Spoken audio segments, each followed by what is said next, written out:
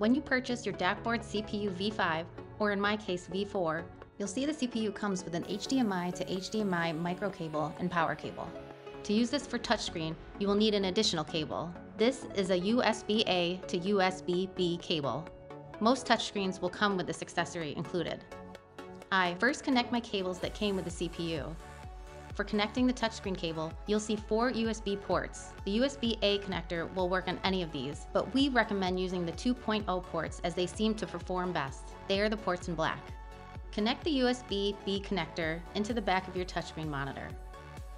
Plug in the power cable to your touchscreen to get started. Connect your HDMI and power on the CPU, then allow a few minutes for it to load to the network configuration screen.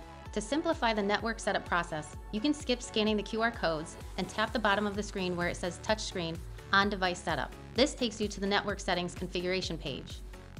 Here, you'll update the Wi-Fi name and password information to your home or office wireless network.